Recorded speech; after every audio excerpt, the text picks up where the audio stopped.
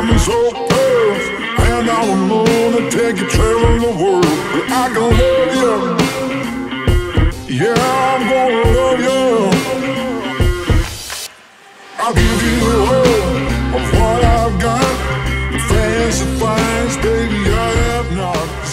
Hey everybody, welcome back to the aghb channel. Today we're going to take a dive into an e-bike review, which is a little bit different from what I normally do, but considering the Sur-Ron has been my primary ride for the last year, I'd like to explore what else is out there besides a Sur-Ron. Like, what other e-bikes can we ride from day to day, commuting, off-road, etc. So today we have the RAEV Bullet, which currently sits at around $1,200, which is significantly less than the SUPER73. I consider this to be an alternative to the SUPER73, although if you want to compare apples to apples, there's a lot of differences as far as the width of the seat, everything else as far as miles per hour, range, battery capacity, all that stuff essentially is the same thing. So first things first, we're going to cover who is this bike for. This bike is for anybody who's looking to commute and anybody who's looking for a little bit of adventure. And when I say adventure, I mean light trail riding, if you're just trying to cut corners a little bit, get from here to there. But if you're trying to do something gnarly like a full-blown mountain bike trail, I probably would not advise you do that, just because as you can see there is no rear suspension. But don't worry, I've already tested that for you in case you're going to do it anyway. So let's talk about the comfort of this bike. What's it actually like to ride the RAEV Bullet? Well, first off, the seat is very large and comfortable. I'd say you could ride this for at the very least an hour. If you're used to riding for longer, or you frequently take motorcycle rides or frequently do longer bike rides, you could probably do a little bit more, but for the rest of us, I would say at the very least 1 hour.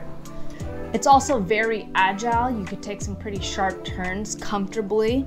It rides exactly like a regular bicycle, but with an electric feature. It has 7 gears and 3 modes of pedal assist, so 1 being the lowest, 3 being the highest. Obviously, if you're in the 3rd mode, that pedal assist is going to kick in with a little bit more power, versus if you're in mode 1, it's going to kick in with a little bit of less power. It's got a very low seat height, sitting at 30.7 inches. So for anybody who's 5'2", you are perfectly okay to ride this bike. If you're on the higher end of 5'10", you should still be okay. Your knees probably will not hit the handlebars. And speaking of the handlebars, they are high-rise, they're swept back, easy to reach controls with a great turn radius, and it's very ergonomic. So this bike is coming in at 75 pounds. That is with the battery already in the bike. So if you're a small person or you're loading it by yourself, it should be pretty easy, although I would probably recommend help if you're on the smaller side. I was able to lift the bike into a 6-inch lifted truck bed by myself, although I did need some help with somebody in the bed grabbing the bars as they kind of turned when I was trying to load them in. But other than that, if you have a ramp or somebody to help you, this bike is very, very light and you could probably lift it yourself. So next up, we're gonna dive into the look and style of the bike. It's got a timeless and modern look with a moto style headlight. It's got this retro look with a custom designed seat. It's got no excess wires, very clean and minimal. And the available colors it comes in are black, green, yellow, and red. For this next part, I have prepared quite a few stress tests, so let's just dive right into those. First up, we have the steep hill test on the dirt. I was set up in mode 3 and I made it up halfway, but I ended up needing some help with just pushing the bike up. But obviously this bike is not built for steep dirt hills, so as long as you avoid that, you should be perfectly fine. Next up, we have the bike lane commute. I started in mode 1 and worked my way up to mode 3 using the pedal assist. And there was a slight incline on this hill, and I would say that this bike handled it with ease. So now up to the more interesting part of these tests. I took the bike down some light trails. That means more so along the lines of a fire road, so less bumps is better because there is no rear suspension. So obviously the smoother the trail, the easier it's gonna be for you. And lastly, the mountain bike trail. This is a complete do not do. This is a no-go. All I did was take it down a steep hill, and I must say, it kind of hurts your back a little bit, so I would not recommend doing anything that requires rear suspension. Now it is time to go over the specs of the bike for those of you who are wondering about the full specifications. The motor is a 500 watt, 55 Newton meter torque, which basically translates to it goes approximately 25 miles an hour.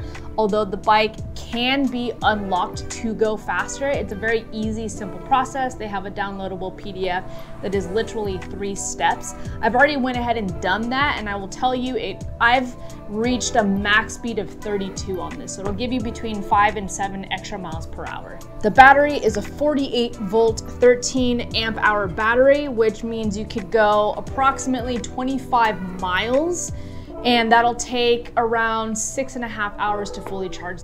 For the front suspension, we have a coil spring suspension with 40 millimeters of travel.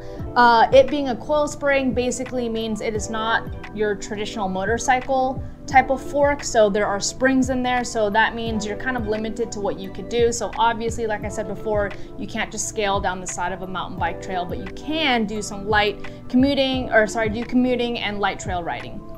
The brakes here are mechanical disc brakes with electric cutoff sensor. So once you pull the brakes in, it's going to cut all power.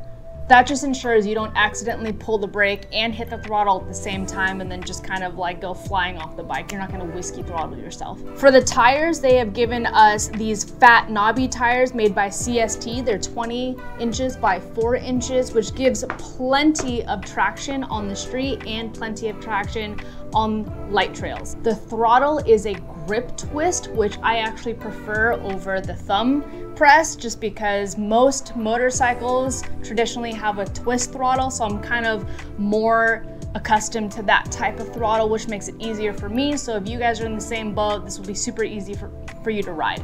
Now for the display, it features an LCD screen.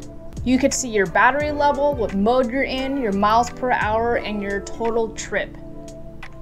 Now that we've talked about all the specifications and the capabilities of this bike, let's talk about the cons that I have with this bike. The good thing is I only have 2 real cons with this bike, and the first one being is if you are pedaling and you are going downhill, once that pedal assist kicks in and you reach a very high speed, if you start pedaling again, it doesn't actually kick in any more power.